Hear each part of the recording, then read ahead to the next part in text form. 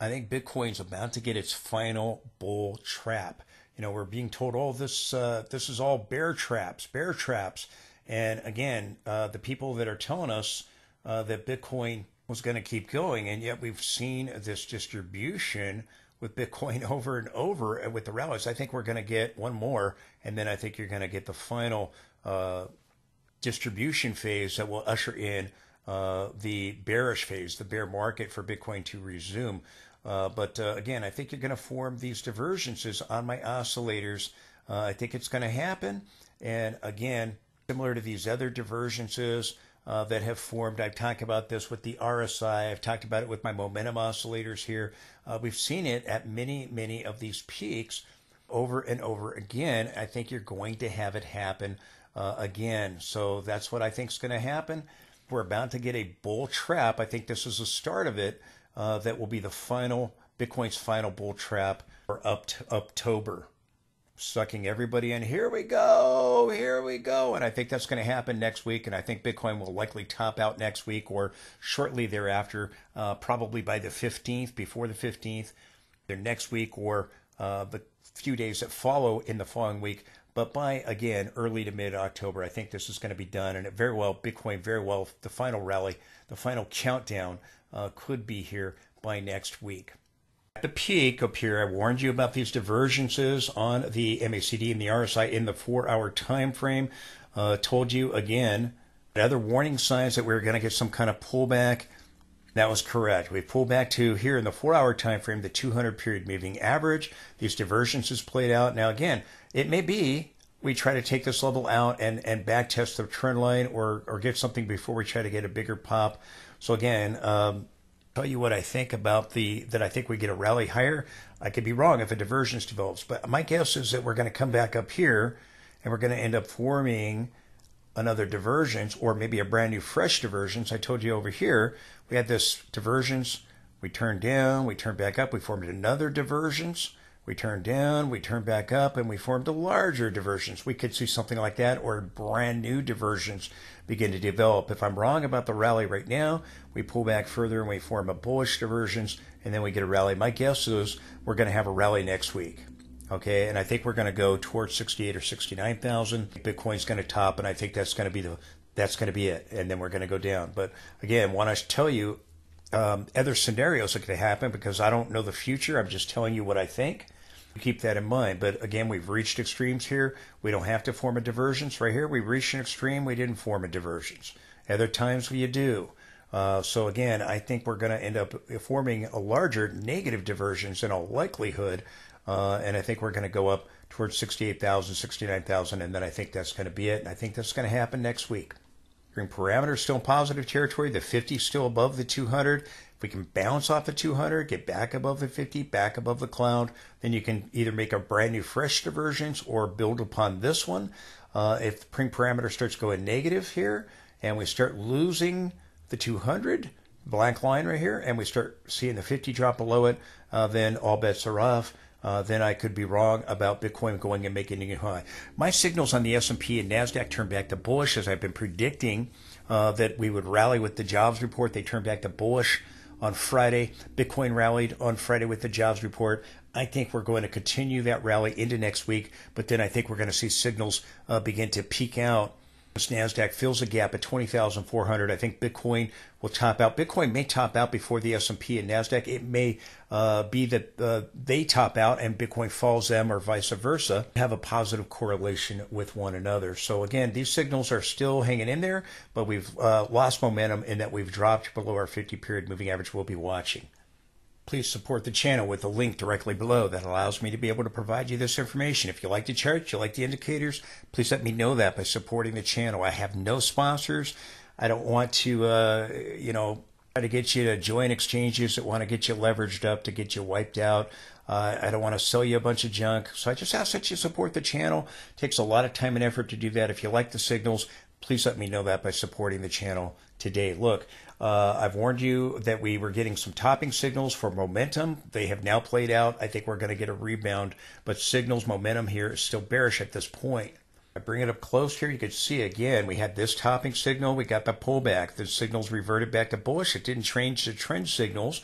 We got the gray shaded area telling us, hey, something was about to happen. And again, the green played out here in that the bars reflecting momentum. The momentum line remained blue, turned back to red, but it started getting more warning signs with the topping signal here.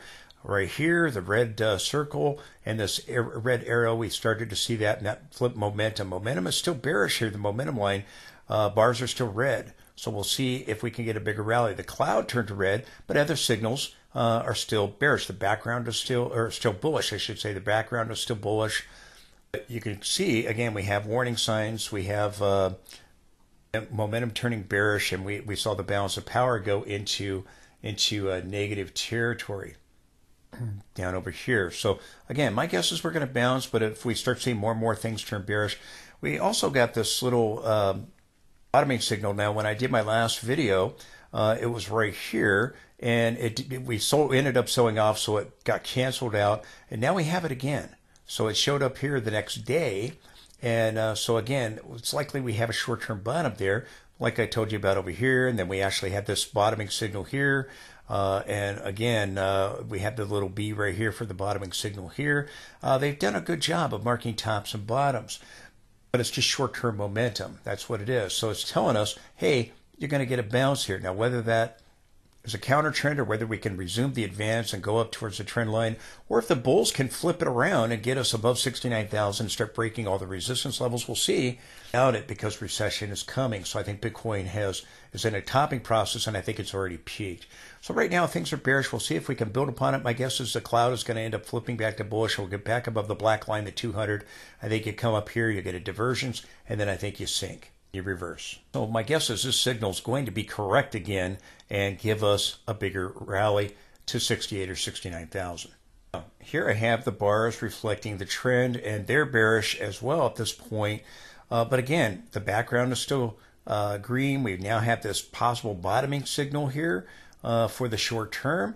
Now again, it could just be a counter trend like right over here, or it could establish a major bottom for a larger counter trend swing up move times major bottoms. Here again, you're probably going to get a bigger rebound, but we've seen the diversions play out, again the warning signs, and we saw now momentum go negative, but it's turning back up. So I think you're going to form a triple divergence here. I think you're going to form divergences on things like the RSI and maybe the MACD and other indicators. The ribbon is still bullish, the background is still bullish.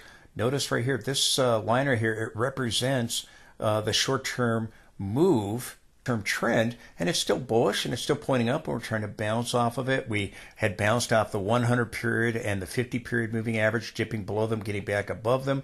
So again, I think you're going to get a bigger rebound back up into this level here. The impulse line, which is, and if I bring it up close, you can see it with this little line right here. It's looking at momentum. It will likely turn before the momentum line. It usually does. It did turn here before the momentum line turned. But again, it's looking at short-term momentum. I think it's going to end up turning back up, and you're going to come up here and form a divergence. And then I think we'll come up here and see full divergences on momentum indicators. And I think the RSI will get that negative divergence as we've seen at other peaks. If you watch the video all the way through, you will see.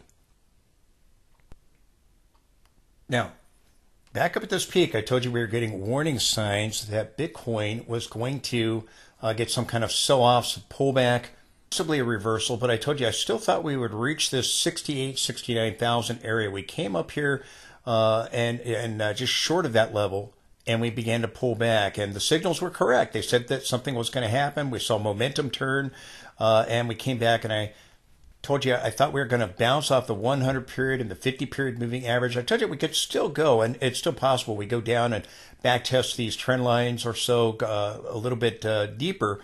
But I told you I still believe we're going to form a divergence here and go up into this trend line, or maybe even overthrow it and hit the 69,000 area. But I think you're going to hit 68, 69,000 or so. And slam up into this level and form a divergence with this peak. And then I think you're going to get a much bigger sell-off as we start to see the stock market, which I think is going to rise to a new high on the S&P. I think NASDAQ will fill the gap. I think that'll allow Bitcoin to get one more push higher. The S&P will diverge from Bitcoin, as I've been talking about. And we also warned you about the diversions here. Do you see the diversions on my momentum indicators? I warned you about that diversions, and we had the little warning signals of a short-term top. But like I said, I still think, and I could be wrong about moving up here, but my guess is that it's going to be that we're going to get the rally back up. We're going to move above this peak probably and suck everybody in. Here we go. Here we go. And then the big rug pull is going to happen. You're going to come back down. And eventually, I think, take out Bitcoin's average price, take out the support zone with this low here and this low here, 49,000, this 52,000 area or so. So that's what I think is going to happen. But like I said, I still think we're going to 68 or 69,000. I could be wrong on that, but I have the guts to tell you exactly what I think. Again, you know that I believe in the 100 period moving average. Bitcoin is trying to bounce off the 100. It dropped down here. I told you to be watching to see if we bounce off the 50, the 100. And then I think we're going to form this divergence. I think we'll end up recycling back up in all likelihood. It could be we go down further and then try it. But my guess is we're going to try to come back up here. I think that will be with, the stock market, the momentum turned back to bullish. On Friday, I predicted that we would get a rally. Also, I talked about this with Bitcoin in my last update, that we would get a rally with the jobs report. I told you we're overdue for the revisions or for the previous month to be revised back up, even though we're getting fake numbers out of the Labor Department. I told you we're right before an election. So I told you I thought it would be good, and I thought the market could bottom and bounce with it, which exactly what happened. I told you that could be very well the case with Bitcoin, which is exactly what happened on Friday. So again, I continue to believe that momentum is likely to continue. And I think we'll see another reference point of a divergence with momentum indicators. I think we didn't set up a divergence on the RSI. I think we will, maybe the MACD and some other signals. So again, this trend line is where I believe that we are headed. I do believe that Bitcoin is topped back over here in March, as I've said over and over. You know what has to happen for the bulls to retake control? We've got to clear 69,000 up here. We've got to clear 69,000. We've had 8 failed attempts to get above it. You got to clear this downward trend line. You got to make a new high, and then you got to not drop back below 69,000 again. And you got to manage to be able to dodge a recession. That's highly unlikely. We have recession indicators. And again, this jobs report, the narrative is jobs report, it proves we're going to have this soft landing. The jobs report is a bunch of fake numbers. We know that because we know if you videos, I've talked about the jobs report on my stock channel, S&P and NASDAQ, and you know that I've shown we had 818,000 from March of 2023 to March of 2024. And since March of 2024, we've had a bunch more revisions downward. We get a fake number, they revise it downward. And again, who believes this number that we got? Well, I guess a lot of people do, because people are coming out and saying, oh, this proves it. This proves where the economy is going to have a soft landing. And again, people drinking, the Kool-Aid. It's nothing more than propaganda. The numbers will eventually be revised down eventually. And the unemployment rate is already predicting we're going to have a recession. We've already triggered the Psalm rule. The 3-month moving average has moved over 0.5% above its low from the previous 12 months, predicting that we're about to have a recession in the next 3 to 6 months or so. This whole thing that the jobs report is now going to, in this soft landing and we're going to have this big bull market, it's a bunch of propaganda. You know what has to happen for the bulls to take control, and they have not been able to do it. If they do it, then that's going to be bullish, and my weekly signals will turn back to bullish. That has not been the case. Right now, bears are still in control in the weekly time frame. Unless that changes, the bears will remain in control. The bulls have to be able to do a knockout punch to the bears, and they have not been able to do it. Now, again, I told you back over here that Bitcoin was bottoming. I told you it might pull back. It might not. It didn't. And then I told you that right here, ahead of the Fed there, that we were going to eventually break above this level and this trend line, including the shadow. I have both of them marked here. And again, we did that with the Fed. The NASDAQ followed. They both broke their downward trend lines. I told you, again, we're likely headed up to 68,000. Over here, I told you likely have a short-term top based on the divergences that had formed and the topping signals that I had, which were correct, giving us a pullback. I think we're going to bounce off the 100 and the 50 here, come up here. Everybody's going to go, here we go, here we go. And then you're going to get this big reversal. Again, we've had some things that watching that could have impacted Bitcoin and the stock market.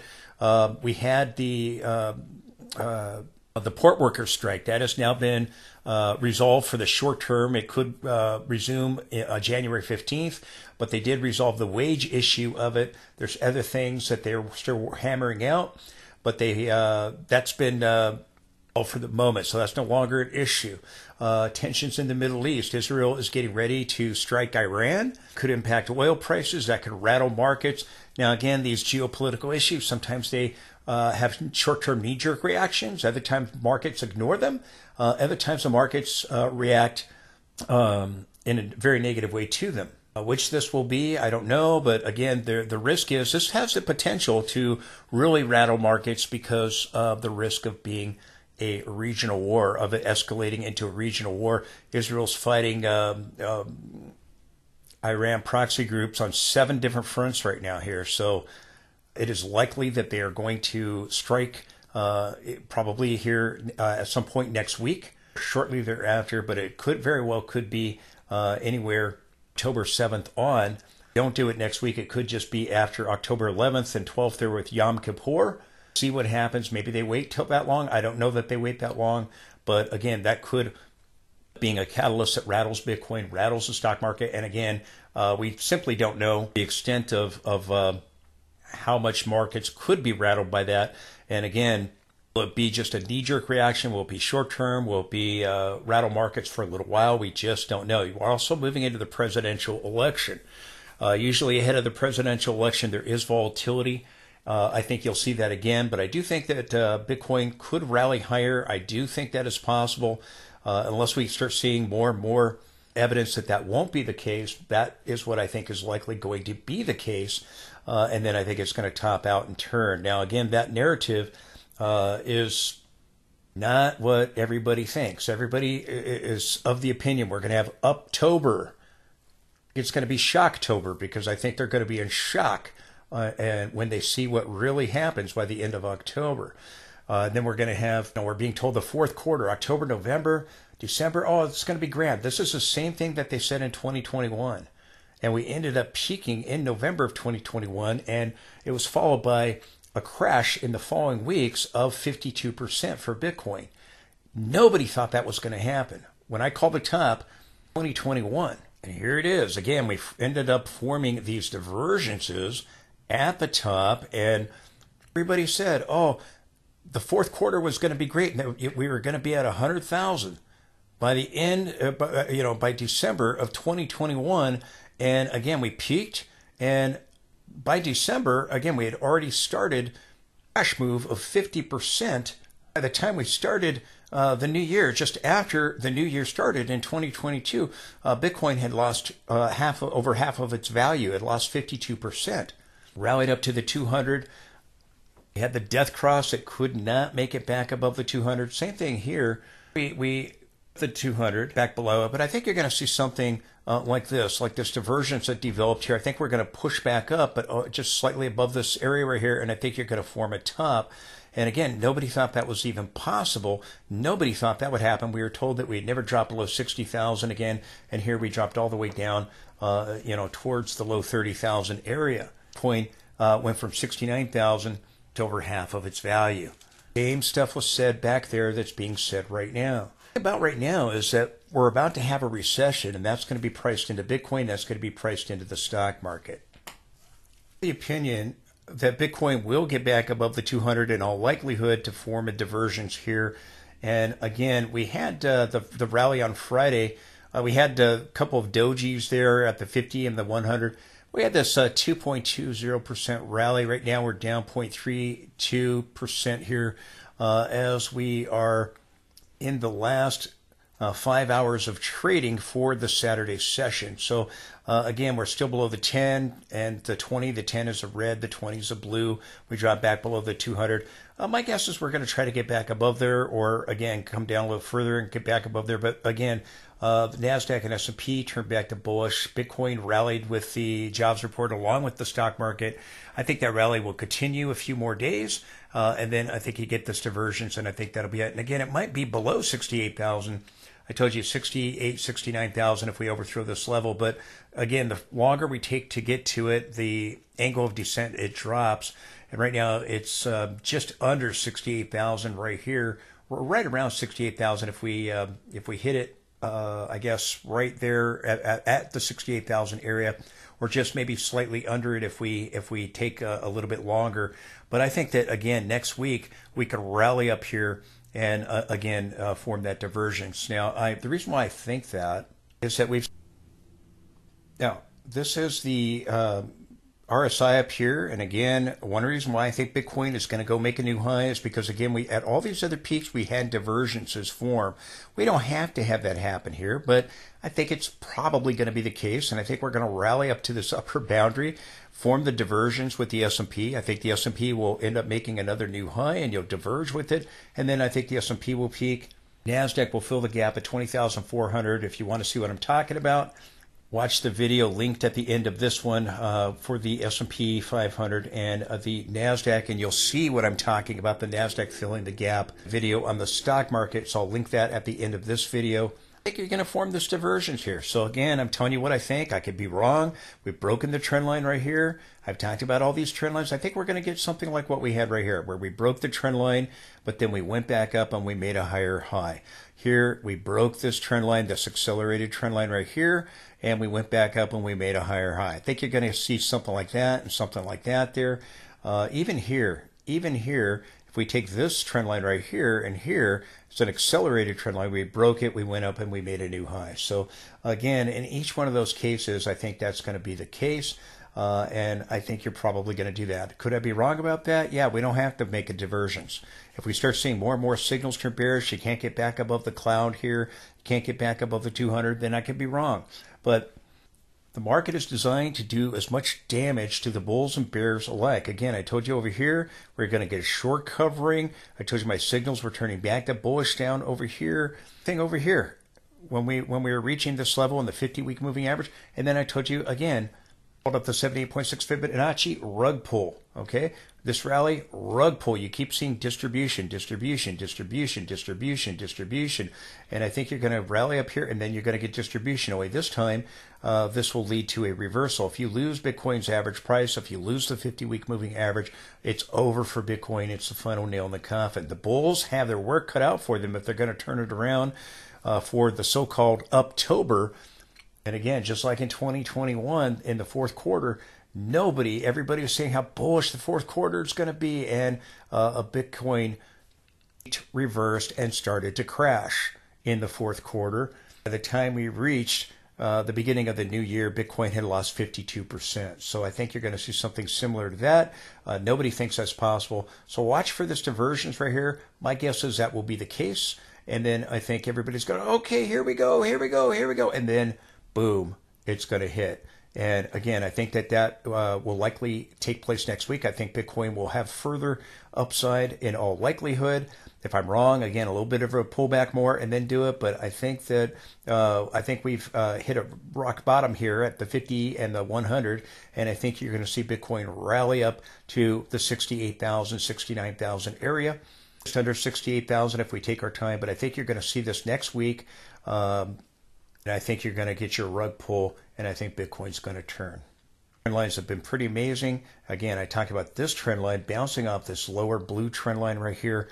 And again, I talked about coming down and finding support here. We did. Talked about this trend line here. We violated it, but we closed back above it. So again, these trend lines have been pretty absolutely amazing. So I think we're headed back to this trend line here to form the divergence, and I think we'll be done. Guesses that's going to be, in all likelihood, the next week and a half, but more likely by sometime next week. I think we'll see that. I've been warning you over and over again that Bitcoin is undergoing distribution. Again, we continue to see the distribution signs at these peaks over and over. I'm sure we're going to see one here very soon. We saw the accumulation down at these lows right here. But this is telling us Bitcoin's undergoing distribution, just like it did back up at the peak in late 2021 there. Bitcoin is eventually going to come back down and take out this trend line. As I talked about, this is a Bitcoin weekly chart.